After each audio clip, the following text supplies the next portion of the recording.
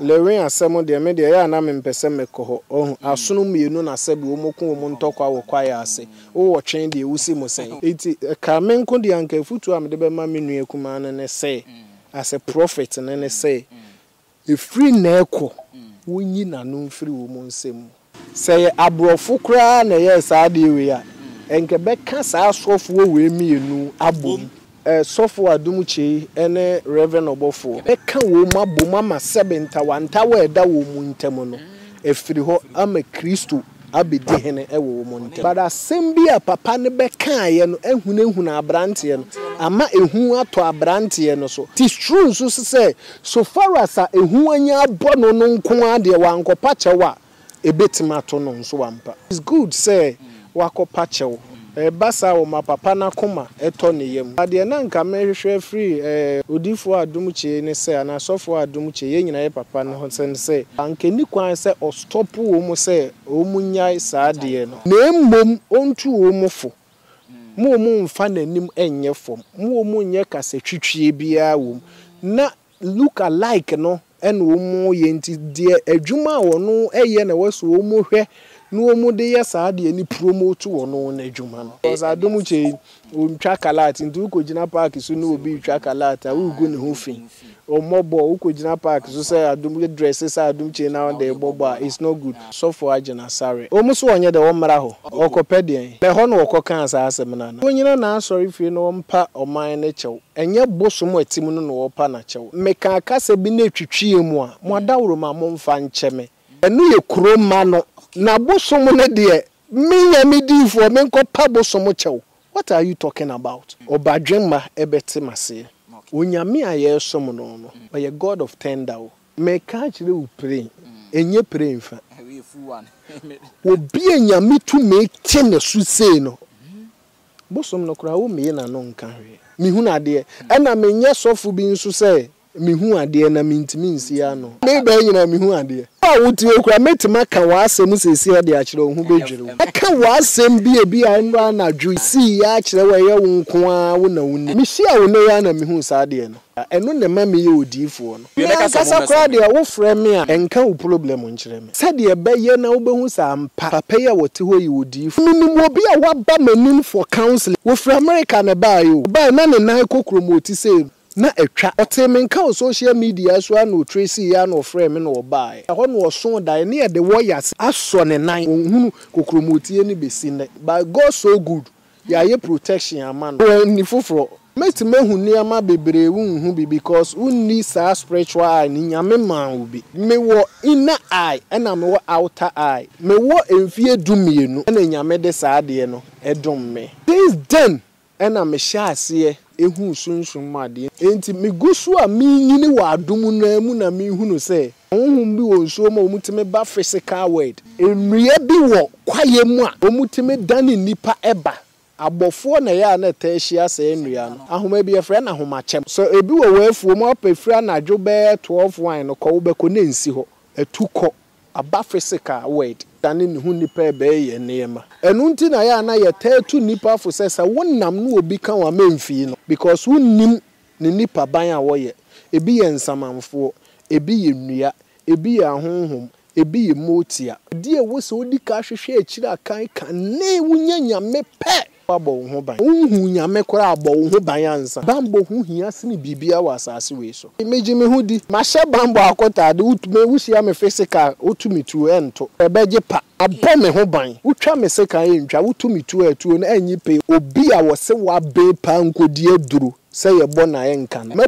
be me ma na wu wo nka agi kora wo bewu me nsa ni nyame ani se David aboba de yale ni ba me nim se ya na me hwe no 3 days 1 week na improvement bia my was me wo weti command ni koji me wo ba boy ba ko ketwa na nsa sei dofe no ma ne tesensan ho sei me de ne call hospital no mo say just wo mo eti free so na me say there miracle can happen say uhu ne nsa na unka say no na yes ma dabro so aye 4 hours as a prophet I was say wo sole anaju da suom bompa edima wo ma ebi kura America say obi afrew me problem be say anadwo na wo tackle sa problem no anytime bia be yet me ye adwum mo time ankasa no anadwo obi obeka jo se bibie ni wiase wohia no kura atwam pese wa bra botofom wo frɛ me ame ankasa na ya na de metaji yewudin kura wo free so enna me de be wura sunsu oye adwuma the fresh spirit be diamond spirit or shiska 2023 way spirit a eye adwuma the spirit of death confusion lady be owo foforo kakra bi a na soro aka akora na mka so won fa akora no mra nti odi akora ne bre me na me hu se eye twere mbom na ye to ama akora no me ye ade ma me ye sa ade ne ma no ebesi ne amabie abofo a me wo mu no wo mu doso me wo angel bi no na me de ye bambo no friend the angel of tender onam ho a anytime bi a grada na etete wo ho tumi bi enu ebe venture to onya bo wo ho ban se ya wadwuma wa bo ho ban wa ware wo ma usikasem wa bo ho ban number ne ye 0241 61 62 47 wo problem nti anka wo frɛ me ameka akere wo de number no wo pem frɛ me twa me WhatsApp testimony for your friend me say me free kuro bi so say hwe wie ya me so me ye voice message amount back open ma me asomesi say eneti ntigi say right abusua ye hia biem ade kin say yantafo hene de be so mo eye sunsumu enkomo adifo na kan o ma kirem mate ase pa se ewiase enna hokwa bribi ewo wiase bribi wo wiase pa na yebetumi etutu ya namon ewo sunsumu femu a na hunamu de na koyi de amaya eye odi hunufo ono ohunade ekwa akiri ene be dum a kire se wei wo de kan we hu ase na tie na sunsumu sei na eko na yetumi ada ye ho so edifo na edomboa ye nkomo twetwe nu no ahwe a da edifo na be domboa me na odifo panin kese pa ene oboa ye ewo ye nkomo twetwe mu no didin any prophet Agyin odifo Agyin bebo di nipa dodo na ehunu wanya na ewo social media no so social media houses no dodo na etwe no efre no ene no eye sunsumu analysis ene yeti aye ne nya no ene ne nya no omo twe ne do so but ye nya no ewa ha mema na kwaba na ya twetwe nkomo prophet yeshia ya me de ya na me study kwan ya wo movie from ha na we twe ya na me busa mo nsenti unya mereda na kra de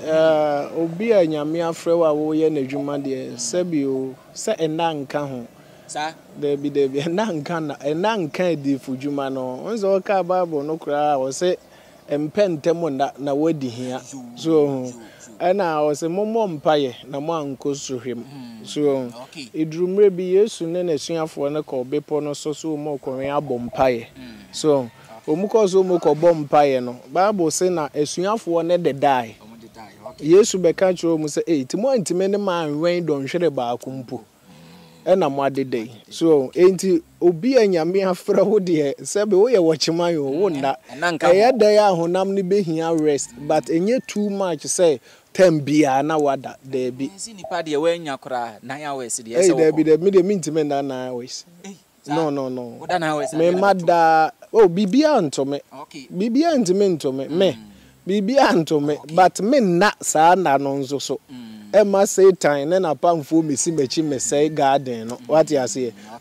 nti na de as a prophet no wo beda but enye too much me mada bro so ayo 4 hours okay mada bro so ayo 4 hours because anadwo no as a prophet I was so solely anadwo da suom ebo mpa edima wo ma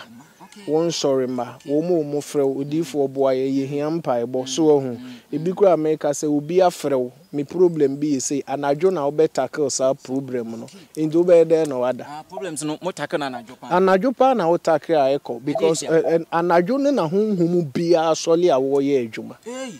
anadwo na honhom bia solely a wo ye adwuma enti sa time no na wo tackle na eyeye okay tinese sunsumu adwuma we nti na onna na nim namfo bi a omo kire se anadwo no se ne wo kan se sunsumu sori no yesi anadwo na abaifu tumi ye o nti ono na anadwo no ne afre ne kra nti won de wona awia no wada oh there be ye de anytime bia wutime ye adwuma yeah anytime bia be ye time ye adwuma anopa awia nwumre anadwo wutime ye adwuma but omo time ankasa no eye ye frɛ ne say anadwo What you say? Sanity. So memfa ne say wuti hoyi. Say wadwuma na wuye. So Inti what set a specific time be ama ho say time say nko na meet my adwuma. Wo ye wa adwene say time we meye adwuma na wo beye. E na ono nso na ye spirit. So ye spirit ete ne mu. Ana say ete no so. Inti time be a spirit no beye na adwene say ye adwuma na ono bebo ni trim so wo ye adwuma no. E wo so oye. Inti nyesa anadwo nko a what you say? Okay. Na onyamre soma wabusua de we twem. Oh, minyamre ma mabusua pa. Minyamre ma mabusua pa. Ena say eda ma nyamre ma wo mu no kra no. O motemase because of my work. Okay, abusua te wase. O motemase adwumanie. Sanity. So o mo frɛ me. Metumi akwa meko mankwa wo munim adwuma na meye nti wo mum blame me too much wo munim say oh ono dey we very busy because of his work nti ebere bemu mana obeba chance ke to ebi ba meba say wo say dey meye no so me jai to na me attend to abusua na meye nyame di for di ntina madada ye hwe ni wiase nso ma be kam ye hu say sunsum kura na ye wo wiase foforo bi wo abra hwe ni wiase na she ni wiase say okura wo wiase say the physicals ni ye kan ba huhumu asem na say hwe ni wo wana ka jo say wana ka jo say hwe ni wiase sa bi wo me mu say wasem bi okay wason da yeda me ta son da ye woni ma de ye friend say da ye wason bi da mason bi pen eno no unya no sunsuma na ase honam ani a oti ho ya na unya da ye wada no that means say enye unipadua ne kuhunu ye eye kra no nso edili wo sunsum mu ti so obi a wo beka kire wo say enemi gina so afidie kese esu aka say obi obeka kire wo say bibie ni wiase na sunsum bia ni wiase beye bia ni wiase spirit bia ni wiase no upa wuhia no kura atwam me na me ka kire wo enye futupa because person wa bra bottom form o person yi wa adwene free bibi so okay na wiase nso aye wo no abrabo na ye ebo no sunsum ne ye debo ohun enti wo yi wa adwene free so be da abobra okay tinese sunsum wo ho bibi ankasa wo wiase o anka ye da anka ye nso da ye o what you say sunsum ni wiase me wo bi a wa ba manin for counseling say wo from America na ba ye o oba na ne nan kokromoti say no na atwa o temen ka social media so na o tracy ya na o frame me na o ba e ne na kokromoti atwa wo se oda ho na o so da ne ye de wo ya say aso ne nan ena etwe ne sodua so na etwe na daye mo enti wo osu odaye no motia tiamu a enti wo hu ya ne se pitiri wa sori na daye no mu no na ni te ye no wo osu ampa na ni kokromoti na te ohunu kokromoti ye ni besi ne odi for we dia wate ana dia aba oni masem na dia aba manim wo efri America aba manim wo Kumasi kurodua mu ebesi ne se kokromoti na wo hen se wo hen wo hu but God so good ya ye protection amano so fidia anyate but why protection sanity fidia ye sumu no ena okotie mu ena yi no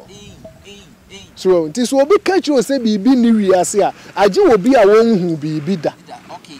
so what you say obi a won hu bibi da na obi catch you say bibi ni wiase na de onu bibi afa na ni so na wo hunu say bibi wo wiase no one catch you say bibi ni ho da I'm telling you bibi wo wiase bibi kese enye se bibi kwa wo bibi kese pa wo wiase sanity ori for me no si kroma wo ye hunhum ni na wo odifo yi niam be na wo be hu na me hu bi enam se me oh meti me hu niam bebre wo hu bi because unni sa spiritual ni nyame man wo bi ti wo ani foforo oh me wo ani foforo hey what you say oni mienu ya na me hu Debi me wo inner eye and me wo outer eye so outer ne de me hu Debi inner no na wo hu outer ne de ye de hwe sunsum mu ade So eno no enye sebe enye obi anyame afre no nko an wo se ni no obi ye komfo owo se ni no obi ye kremoni owo se ni no obi kwa asole keke owo se ni no obi kura nso nkwa asole wonso mbosom wonfre nkremo wote ne dem saa didi me kwa adwuma babato wani ono nso wonye baifo owo se ni na ode hwesunsu mu ade se ni yenya ne de bi o si kan de yenya ana make sure say obi a wo kwan wo fa so nya nani me de me wo emfie dumienu 12 years ana nyame de saa de no edom me but akonfo ne saa nkofo a make kan so no obi o no watiti nnua ne ha ma ne de so nani so saa sam ne yete ewo ho nnua ne ha ma de so ewo ho pa what be pain what will be pain ewo ho me hu se no sebe bi a ye free ba no ekwan awa yen ye free kura bi ase kwaye bi mu na ye wodua bi ohu na edua no those days enye common sa na ye free na ekuye nisuo so wo ho a yes we de wo ti so wani so a wo be hu sunsu mu ade tu bo hu na nkra ne gugudua na se na wo mu asesa na wo mu di gugu wo mu ani so sei so eno nso no opon bibia no se wani no se fin wo so a na se yi wani no so se wo be hu se bi wo akra bi be fia no atiti bi aso na ni so esesa ne ha te se de obi abo na wo sun pepepe so sa enua ni nyina no udita de gugu wani so de niam bi keka ho a utimi hunu sunsun mu ade ba sunsun mu ade na wu hunu no wo ho akade wo ho akokoduro se wo de behwe yo nese niam hunu ne e ya na ehu ebi ehu ebi nso nye hu sa yeah ana so far as nyame no de dom wa no de hu tumi ne ho akokoduro no e de kaya ma wo dada me first ani so ade hu na me hu na me wo fie dumie no 12 years achepa menye wo ma sebe mpredua so mani so mano esisumu na so a wo mu bebo bra ni bia ansa na nyame frɛ wo mu me de nyame frɛ me ntem na me hu oba akora da ene nyame frɛ me what you say ewiase no kora ye ba akopɛ me hu nyame ansa kora na me be hu sɛ de esi fa ba what you say mi hu nyame benyini adumu numu ansa na me be hu se oba afa kwara yeti sei so enti nyame frɛ me ntem at the age of 12 years na nyame afrɛ me me hu sunsumu ade me first sunsumu ade a me hu ana so ade hu edi kan a me hu ye no me kwa Atwea Mountains sa 12 years no Atwea Mountains sanity na mesesa coppers yes ena me cotton fitafo bi ho ena me dey lorry fair me to gari 12 years nti me call ye no me first ani so ade hu na me hu ye no difo kese asatam no wo Atwea ho no mo no e frɛ me na ese o ka de nyame de me beye enti o ka no na IBBI to say samboto na be hata manim sei obi ogina me nche bia enhu odifo na nkasa na wo hye me nkom no onhu ono so hu bi onhu bi me nko na mehu e na ade bi te setakra akukọ takra but eno no eso feda ananya sa na efre e na ebo inkimu a na ayetworo na tworo ya na ayetworo no e Arabic words ena etworo menti ase ti ho na meti voice bi de na otworo no na kan kire me ewotwi kasa me metim voice no okay what you say etworo twi no yese minya na omimu ka kire me ewo masum but wo a wote me nchen no wonte na ese di senti se spiritual so masum na nyame bie na masum me da me hu na ni so ade hunu nso so da ya de na mesum bi so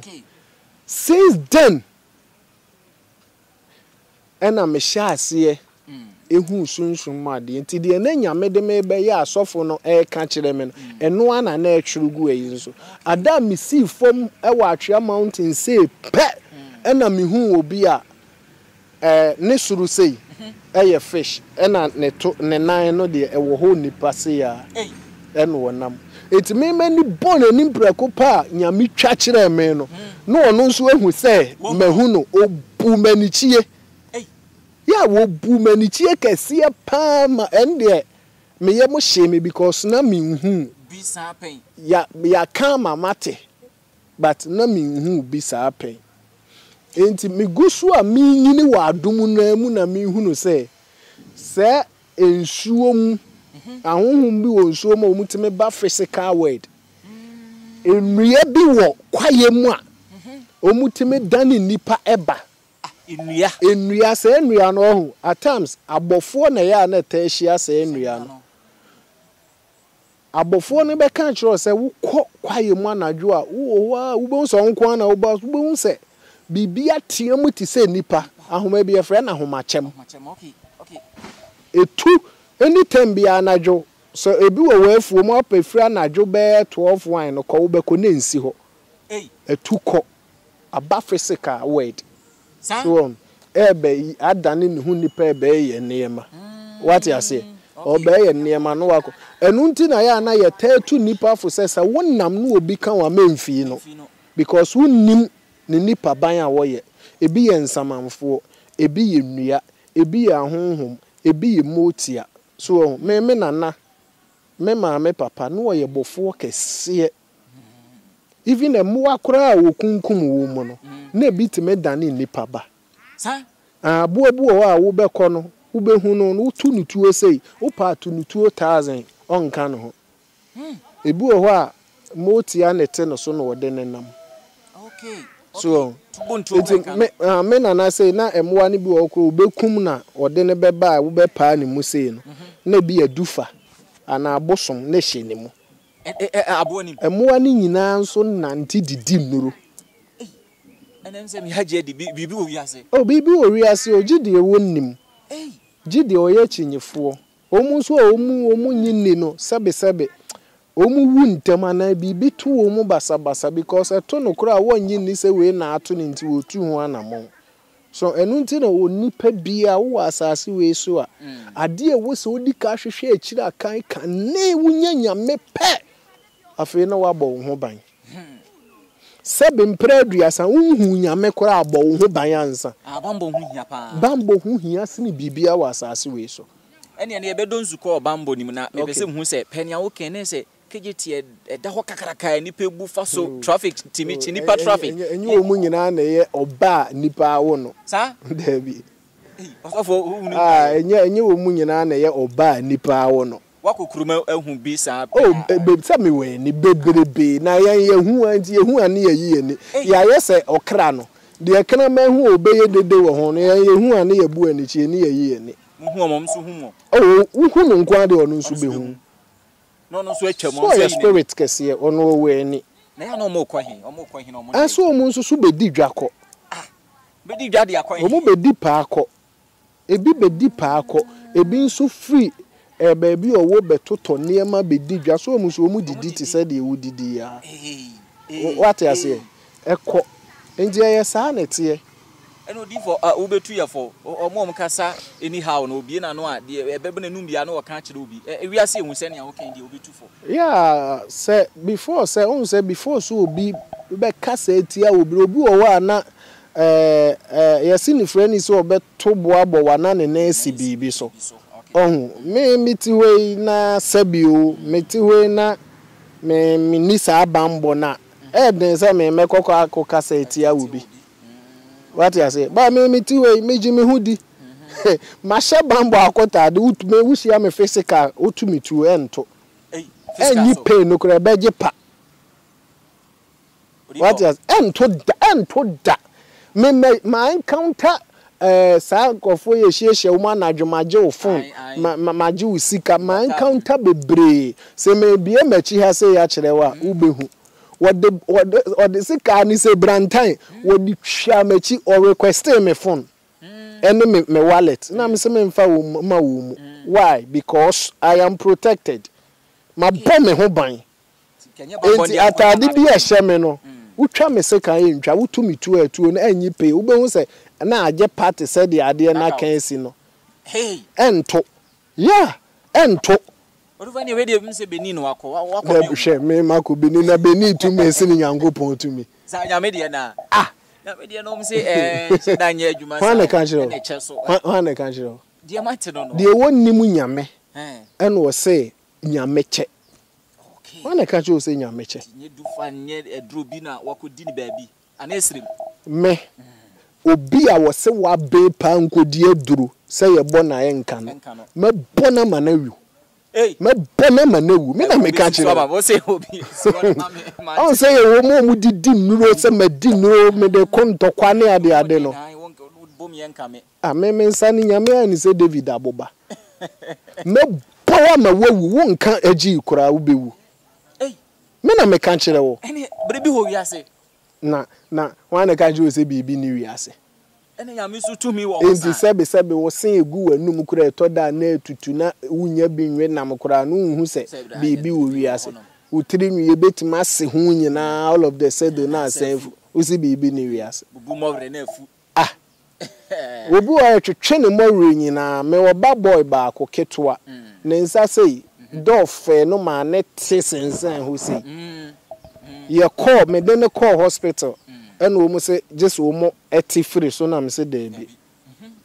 and am dem be call hospital foforo te me tam na me de ne share ka mo na gate na me share doctor bi na obusa me sa de na akra ni su sa and am de che no se me mfa ne ni na chi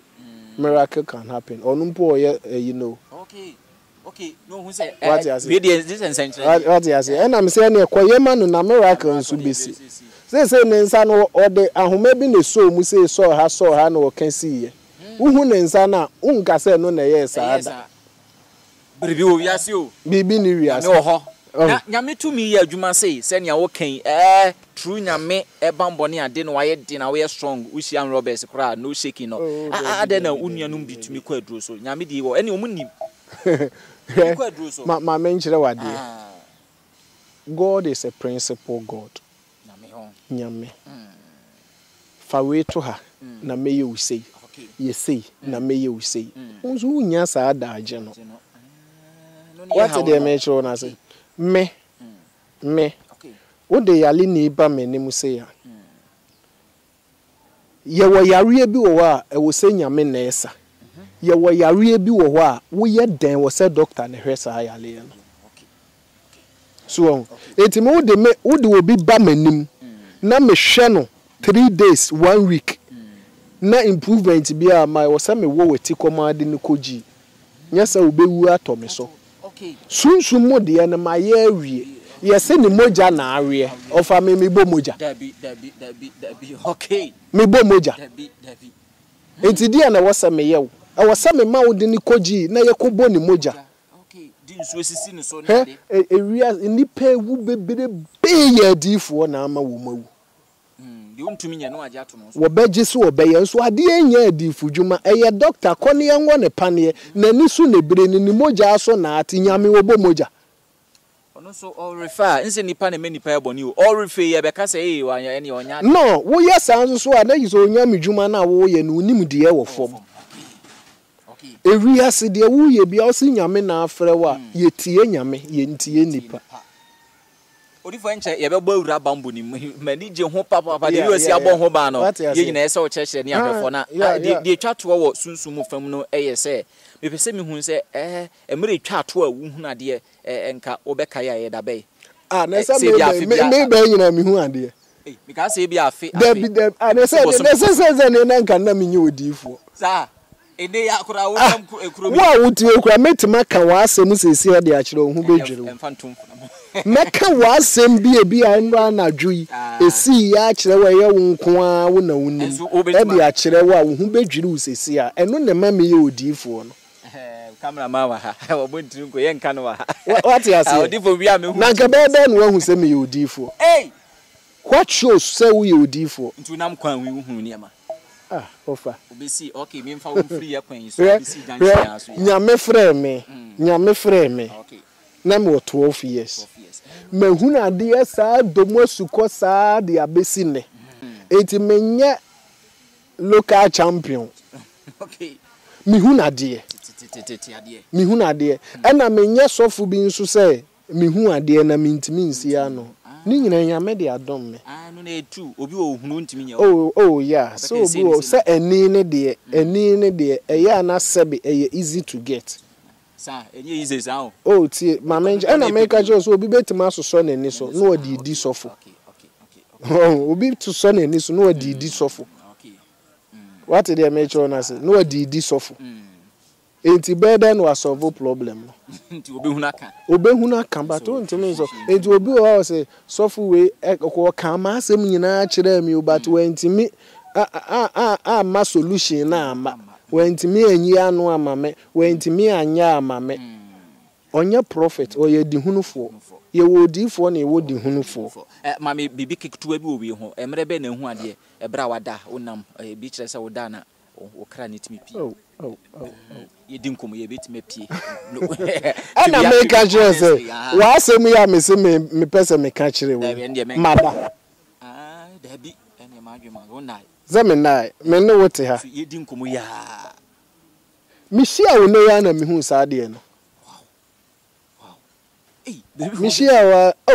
se wo nyankopon no odom wa na wadom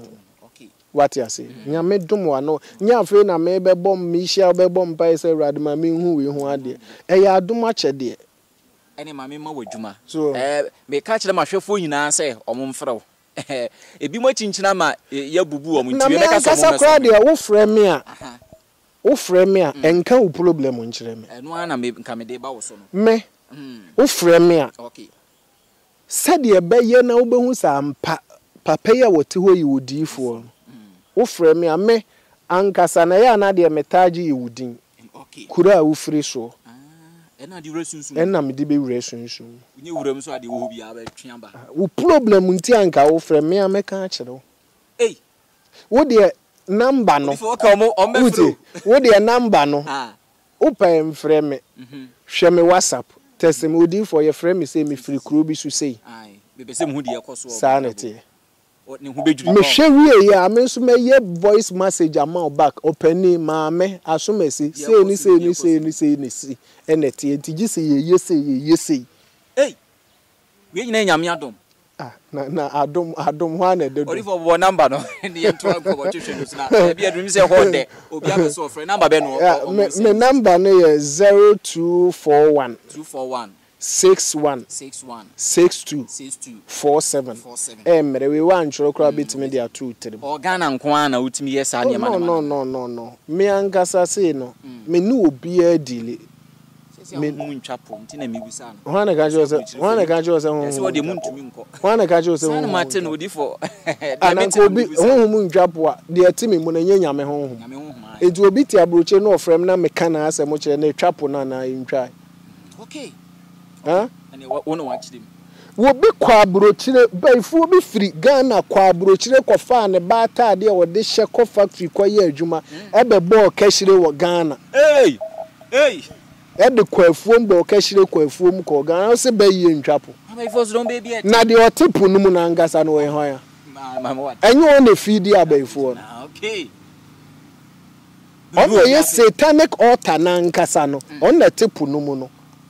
matwas nti obi peso ofro na yemhwehwemu a number no say sisu bi number no ye 0241 61 62 47 okay 0241 61 62 47 wow ebisi wa awoso nko bi mia me so me sofu bi na obefa me phone okay me ma me sofu bi amfa me call debi omo phone omo cell phone omo phone omo calls me so me fa me calls Matias na say bibi be ebe see wo Ghana ha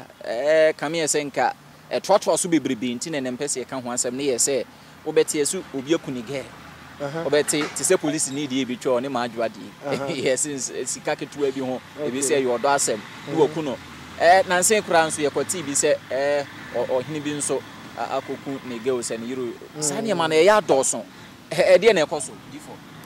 All right, me da se asem we wabusa de eyo sa on se na nkyerɛkyerɛ bi a me de ba se sia no akɔbɔ ebira o bambo so hu hwɛ afi bia wo din mo a oyɛ adwuma afi bia ai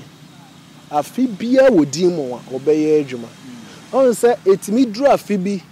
yes afi we di ahokyerɛ bagan na pa sika kwahwe safe no your fresh spirit be a diamond spirit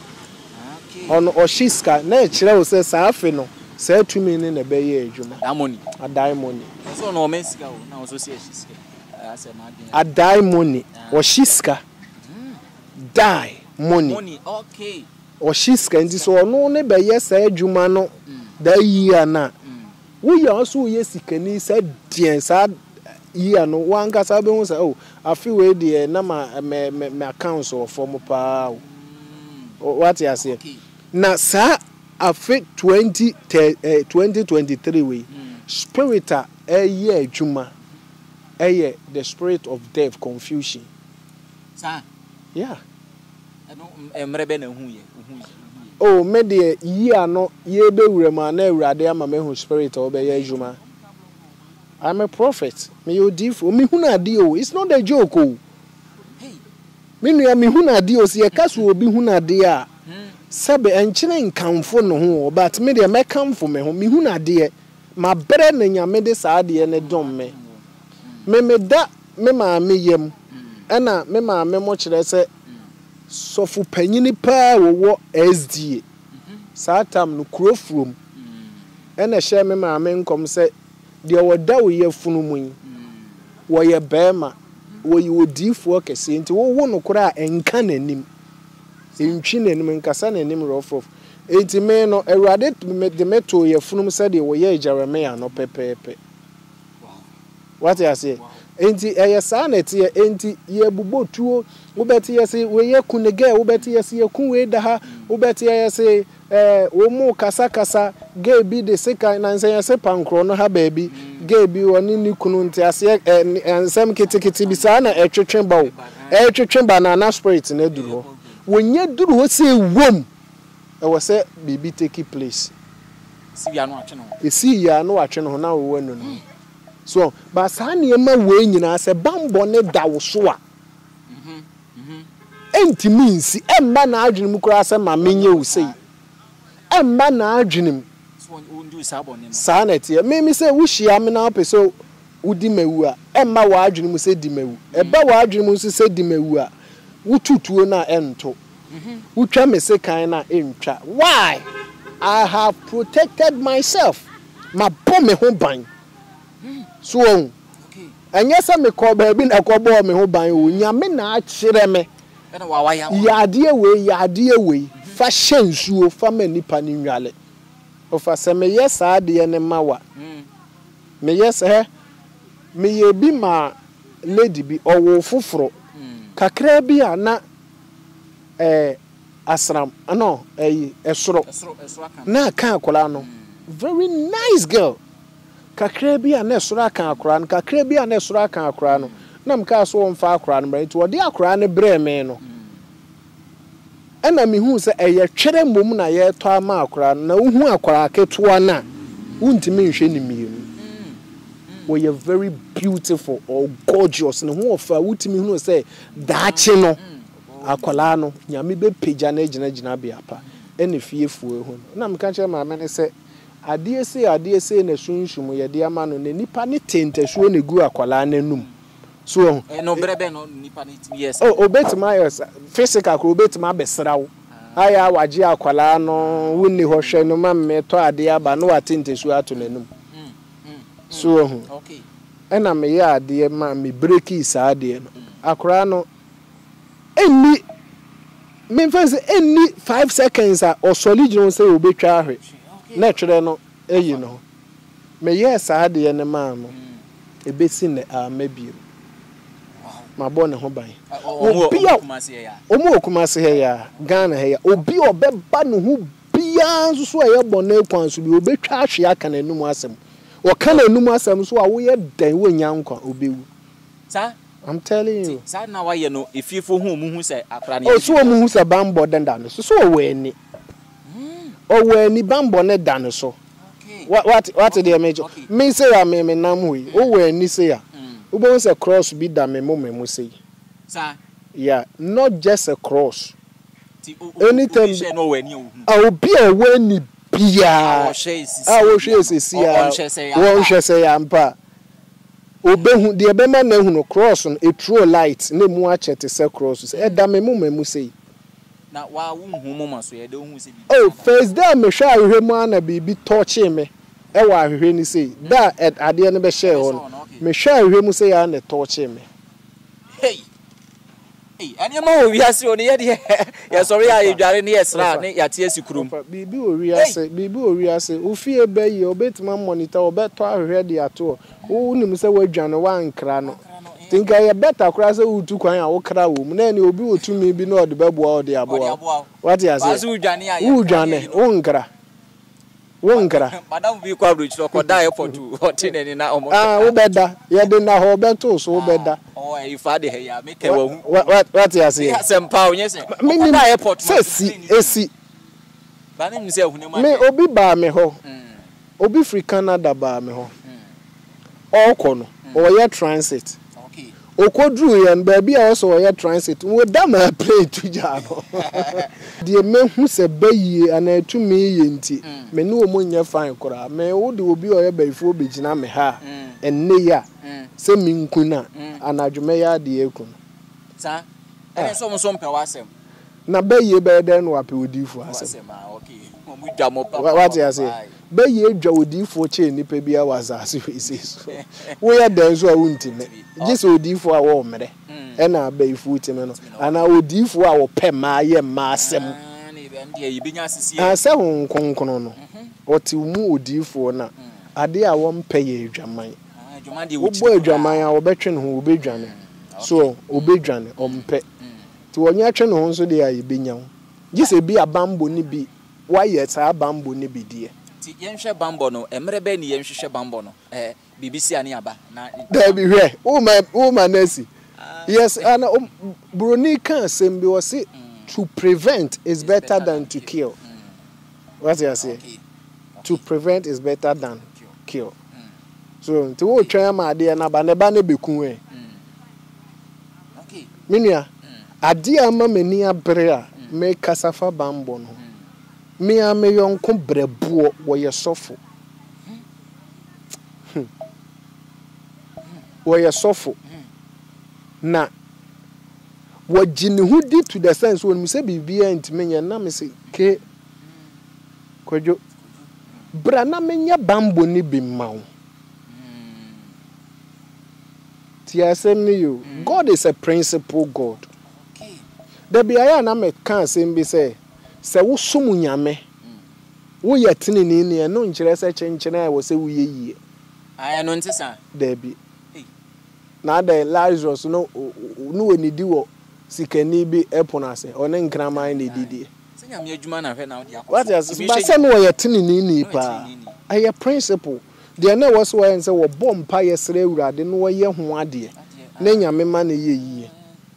san ko di yie what you say ka wo be di yie akwa bi wo bible mo frɛ ne say oh omo freni din bia o se awurade senka wo ye hiani yabes wo ye hiani ye wo ne yaw munti na ade ni di ne ye beto no so spirit ni betena ne so ana che se wo bre na ni ba no ho so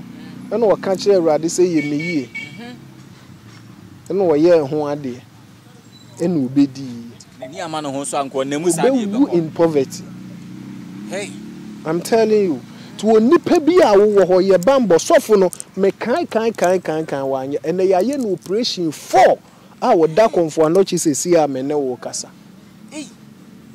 afena me ko hwe no eja wo kan ye na metie ya na me se me kan se maso oden mo je mo hudi but adom no nso ebi di dabi echi adom ni bi di dabi echi experience is the best teacher wo yen awurade frɛ yen na yewura mu no acha yen nim wiase people has been coming to us with their problems into yen nim their echo and we have been solving their problems for them ti yen nim their echo die besie because awurade ayemi odifo enti ya saa na enti onipa bia bo ho ban bo adwuma ho ban bo ba ho ban bo awale ho ban yesa wo bo awale no wo wale ya problem beba betom ahokire beba betom ebegu ebeye basa adwuma ne ye fa wa wo be all of the said na adwuma ne ye basa ana se ye yi wedi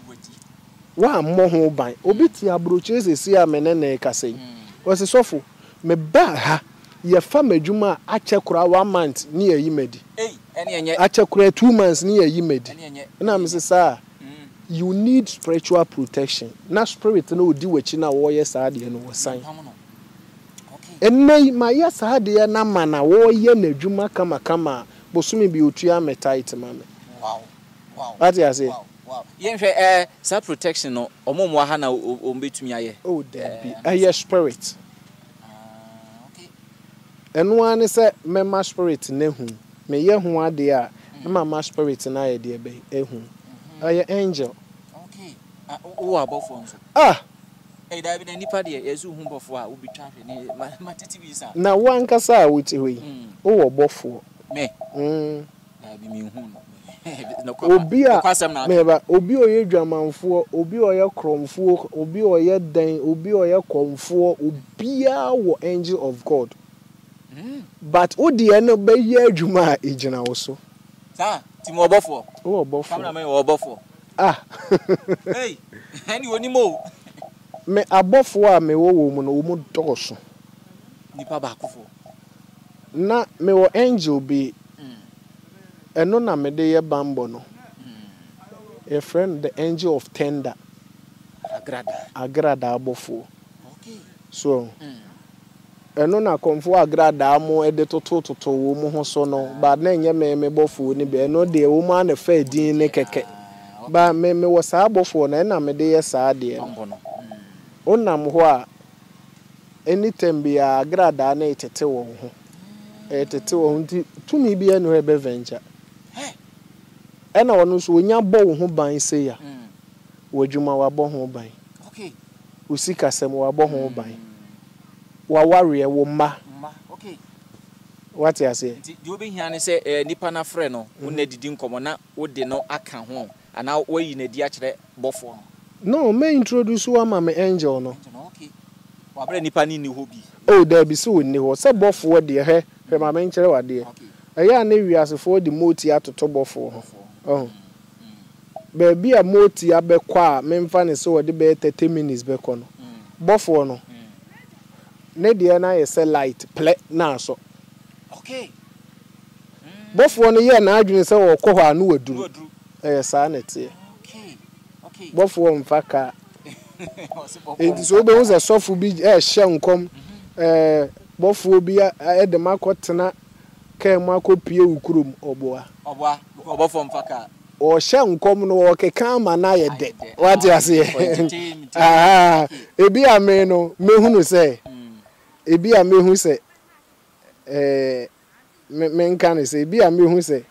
makopie ukurum preko pena bofo no de me ekojire se kinkin ya fe na debi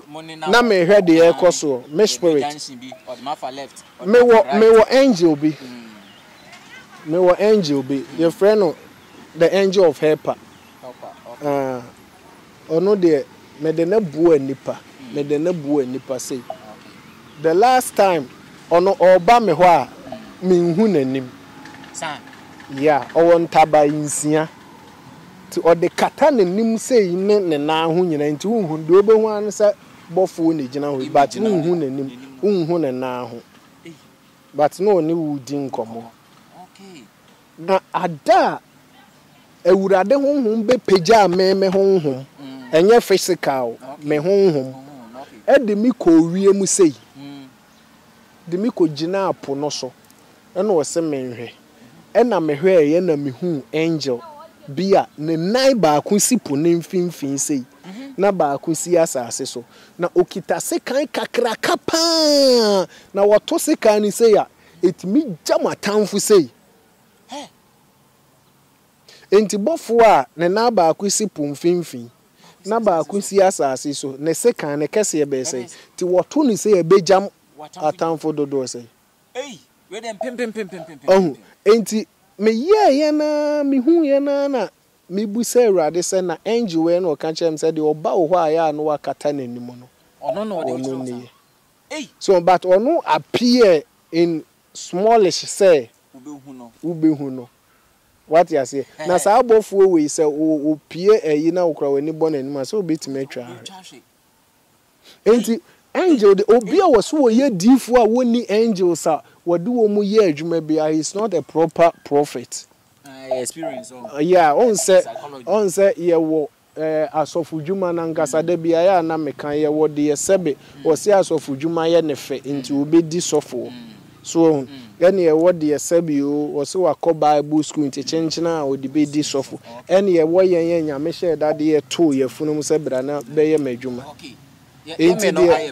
okay enti de ade na to ye funum no wo a wukosua e obetime do ho atoto sanity obi en frame na on bambo e chira kwan number be ni en frame 0241 61 62 47 okay no anso ne da screen no answer onzi nipa ebre nipa adwuma sem o ma wale sem obi ayesa wonya wale spirit be bon ho ban eye simple nya fe na ukogira o kababa bi akoye fasting o pa wale no akoye fasting afon na be ma be ne be hu an kon be do yeah yeah, what you say? Oh, fasting. Wale na wo ye fasting wo komo yi nkonka wo to nyina fon woni abasa wani mu nhye nkuna me hia wa wo ho nya makono no mabepa wo. What you say? Didi men ya kwankyere no fato abrabo so. Na hie nipa wo suro nyame a o hwe ba korokoro ba. Shia wo ba wo hwe bema krokro bema ma bema ne hu sampa wo ye bema so hu ba se wa anye saade ne de a wo bo akorinzani bi a no akofa no wo yire wo bema bi te ho ne yire akorinzani okay wa mpepe bambo no de dam ho ba na afi ya sorry so prophet Agyin odifo Agyin na ye ne no atwetwe nkomo odifo wa ben pa wo hwe nsem ne okeka na wadi echi ache ye koba enkomotwetwe sunsumu fam wadi echi ache pa but na utumu se package a ye de abro no different in fact ano den power pa very unique odifo ache sunsumu nsem amate ase papa number obetumi afre nea ewo ase no ofre na ono edikan akan timi nka bi mo se nka wansem ode mandidin na waji information ketu abia no ene odi wura sunsumu afi nea atwam dada no yi ni na pie de da wanim so de no aka ho owi a onya wo sa akwa wo de bambo asa to so afi so akwankyere bi wo ese ye ka ho na odi yie unya ware ye yade ene de keka ho a adwuma odidi ebebre obetumi afre number na the screen no ase ye sorry so no odifo achechire nsem yi de mpese owurawura ne ma bi nso a ekokoso e wo Ghana ha ne ye hwade Robert eja wote Ghana yi no abai na wo chire sunsumu nsem pese oboaye o ekwan bi so okay Nogokpo chire say Agyin Asare man 14 days mere ne kwa na ekọ yenya ntim free ye papa num so obekọ so onko yete so we declare fasting na members na ye fasting ebi so onko bi simu onko se Christopher mpanimfo ni bi asofo mpanimfo no menka ne san bi kura hia say asumdwe ntinka onko wadwe nkyere ene say ene sunsum fam sa hwim so yenye de bia na ekọ wenye kohwe sunsum mu bia asebo ti afi na me de sunsum ye wura Agyin Asare ana ye papa Agyin Asare ana ye sofo Agyin Asare omuso onye de omra ho omra Nogokpo okopedien the okan one can yi say omo ho ya ba ifo nyina headquarters no omra no mi ya no me pacho na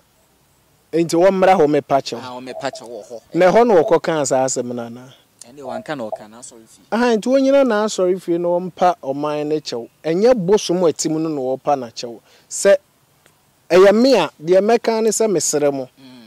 enya menem mo temamufo na moti kuru no mo no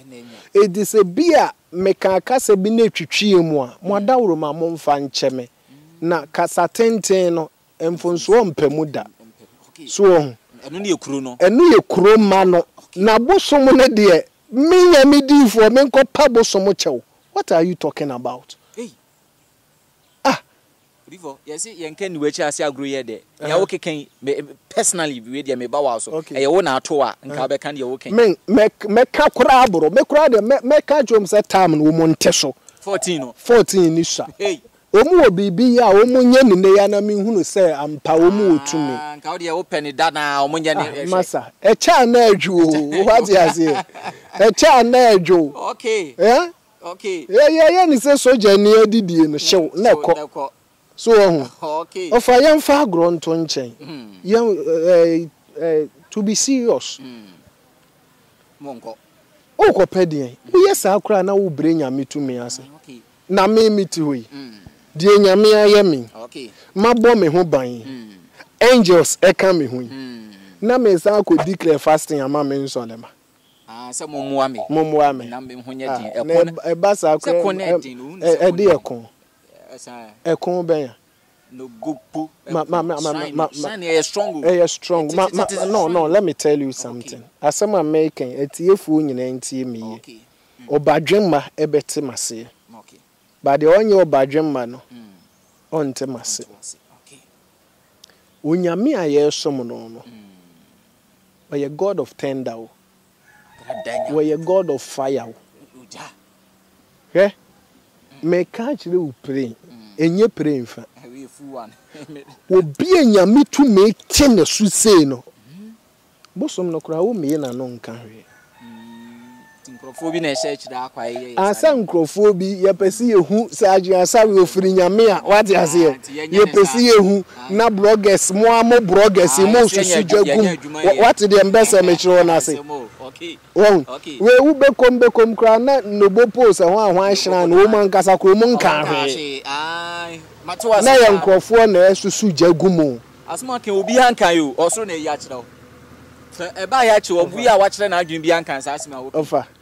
Ye no onyame sheda na ofre ye yo. Enye se be asofudie na beto ye kwam. Nyame de ye ba purposely for his work.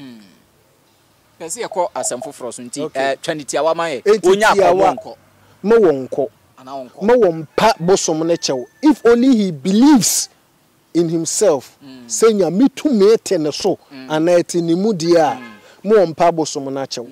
Nemomo wa chew pa bia. Nemomo wa chew pa kuro no no onu gidi se wo kan kasa bi atwitwi kuro ma no gu wo mu fi a ana wo hene ne hu fi a nyina baabi a wo gina kan ye na wo mote ye na no mpa chew simple baabi a chechira boa no ho na ye sane no ti kuro mu okwade ehu hia kora ehu hia na wo kɔ no obi kɔ damage wa na wo ye ne den nemu no obi time pra obi di bibi kura be bowe prawo ne dia be hyese bosom na enya no what you say eh sa na tie me papa Adom Kyei Duah enso ni look alike eba na nsen na omudu omudwuma obofo so look alike eba o maka omienu omo ho abom edu omudwuma em se ye papa ni nye ho Adom Kyei Duah na ni nye ho saa die we eba yo say abrofo kura na ye saa die we a enke beka saa asofo we mienu abom. Okay. What's the major na enke asofo we mienu nke beka wo mu abom. Asofo mienu eye sofo Adom Kyei ene Reverend Obofo kebeka wo mu abom ama sebenta wanta wa eda wo mu ntem no efiri ho ama Kristo abedi hene e wo mu ntem. Ye niji asentete ni. What you say? Enti se papa no abrantie na bepa chewo no se wo hwe abrantie na wotie ne kasa mu na e chewo pa no emfiri ni mu se wono an na te wono se mekopa chewo but asem a papa ne beka ye no ehunu abrantie no ama ehu ato abrantie no so ama na suro se bibi betimi ato no and it is true so say so far as a ehu anya bono no nko ade wa nkopa chewa ebetima to no nso ampa so so wo no obi wo ho wo no obi nya asem ana no obi nya ntokwa na wo ma nipa na one na nya ntokwa no huhu to wo so pe wo ye da obebo ofamfenam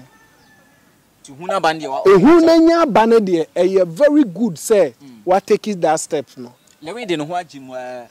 twankrofo ya da papa lewe asem de me de ya na me mpese me ko ho asono mienu na sabi wo moko wo ntokwa wo kwa ya ase wo twen de wusi mo sen gadura no watwam what you say twam enhoma kase akora etete na wo friend say emfa wo ho nyim debi ma me nkyere wade Ghana ho Ghana ye won sembi wo ho na do hu wura mu na yenye eyi wedi a untimi mpeja biem ebi na to Mr Beautiful no oso akasemo what you say yeah Kumasifo na di utwa movie Kumasifo nyina so MPP fo na dos onzo so ko ye campaign ama NDC enti afi na wo mo di ni twa movie na ko ye NPP fo enti afi wo mo mfa ne bi enti ye won sem bi wo ho a yi wo hu firim yi wo hu firim kora because wo lewen wote ho no odifo Adom Kyei Duah wo fans wo na Asore Reverend Obofo nso wo fans wo no nso Asore ne members ni bi your fans we nso members ni bi your fans ya denti na wo kota ba ko echi eja ba ko wo yesa wo be lusu we no nso so fans ni nyina said one fanya san totomo and sabi lack of knowledge my people perish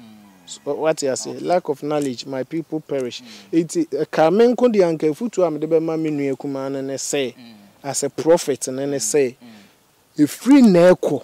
wonyi na no free wo mo nsem uni ekuma no kle ho ne ma me sunsun fam na woka oh de bi ho na mu sa me che no o hu ni fi da be na meti o manyini enye se me yodi for manyini meti we me fie na mbese me de betu dwa ba me kan o yem be hyew any Adom no is fie say o me free o na won kan de me na me nka me de anka ka me mo hu se bia metima wo na me ntime yeah sorry so me no manyini pa o but un se nyame wo frɛ wo a na wudi na asem so a osiesie wa ba okokoro kra no aye wa branti yeah sanity because me ko e basa me nko no mo nsanko bro basa tini tembia me ni pedua ne liku fresh and strong honamu me ho oden sunsun nso me sha akota de what you say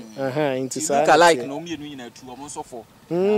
look alike ne de kakra metima kan fa on say is good say wakopachew is very good so basa wo ma papa na koma eto ne yam so ba de na nka me hwehwe free odifo Adom Kyei ne se ana sofo Adom Kyei ye nyina ye papa ne ho sen se nke ni kwan se o stop wo mu se o mu nyai saade no o mu nye na se bi o mu ni di ho na se brabo na bi kura na o mu bodidi ho a o mu atwe o mu ho afiri ho adidi we ne ho na emmom ontu o mu fo mu mfa nanim enye fom mu nye kase twitwie bia wo na look alike no en wo mu ye nti de adwuma wo no eye na waso wo mu hwe na wo mu de ye saade ni promote wo no na adwuma no but to stop them no no de enkoye ye nyina ye nua lewen ya ye kana asem edin lewen o fato ne ho so obi din look alike en o fato no ho a wo didi ho think wo mu ni din edin no no mu promote gospel no so but mu nye kase twitwie acting bi as a common way yes because Adom Kyei o twa kalat nti ko gina park so no obi twa kalat a wo gu ne ho fin o mobo ko gina park so say Adom dresses Adom Kyei now the bobo is no good by gina sachira wa adwene promote gospel no ne niam wo ye no the make sure wow nyami sa nyami di for yes also ne wa be kire sunsumu ensem a kire bambo ene de keka ho ne krakra ene say na fi yes also ne krakra ne say bibi de bibi wo wiase bibi wo wiase ya na me pesen ka me kan na nke nipa atiase but ne nipa bi aso den for just ato nansa ti de me kan nyina ne say o wa Ghana ha o wa kwantuom o wo hen freme wo de o freme ahwehwe bambo ne keke na after bambo no hwe de ebesi wo wabrabo bambo ne de in fact here mohuna kan e obi kire say nhihye ho mohuna kan wohunu bibi no aka no yesi amone wo mo hihye ho yehu ni TV so a san de ano de ye re obi hihye ho ba me de mikita adom no nti bede na ma hihye ho on de mbeze me cho no me mikita adom no what de me cho no nti bede na me ma hihye ho tie ne chidijifo ne mfra on frɛ me na me di ka kan cho say so obi yare no oba me ho me yesunsun de nwi a na ma wona tikoko hospital ba sofo nso ye obi otime ko da solid them 5 years 4 years 3 years no da so da ade nyame ben na okoda ne nemu no bofo no be sa ne ade ni nyama onyama masa wo da ho na wo wu sole koji na wo ho ntow bra me ho ana freme minyo sunsun mu de ne mana menche o se koji na afi ye nkore o pressure so na o pressure na kosro aye ma wo ho aduru what ya so moja so na ati aye mo wo moja sunsun mu de no na momo ye wo ye mu de ne yemfa nko na se me mo moja me ma pressure aduru nipa mo wo mo adwene mu mie operation so me ye operation onyawo ebi di awo nyina wo ma sorry dem mu no obi se me ye akande me makwaji obi akande makwaji obi spiritual items me dey solve my problem e da so ho 1 year no da so ji akande. What are you talking about? Okay, bobo number no for chat one. Pacho, my number ni 0241 61 62 47 0241 61 62 47 number Odifo Agyin WhatsApp so. WhatsApp. Okay, Odifo Agyin ena ye ne no etwetwe nkomo Prophet Agyin otumi na obetumi afre no number that screen as no pick ya ofra e ko Odifo ho street ekoba sunsun nsem yemfa ni nyina nkogu ne so o se adwuma nhyehyɛ ne de ebi mu ye wo ho but ono de oni se adwuma no nti wona abeye dance ni de amame ense ghpack ye number ene da soro no ena Prophet ye ne da ase no di kan frɛ Prophet enkomo twetwe no ankɔsɛ ne a ye di ho nkomo na wayi asutire ne enso ye hu ne ye beye and I hope say Odifo ongu ye ni ma se wa ye adwuma bebrebe ena ama Ghana adasa ni wiase fa na nyina ti obetumi afrena onso makane se wakoso ahwe bidin ene interfo hini ghpack TV sunsun nkomo ye de beso mo no ahai enene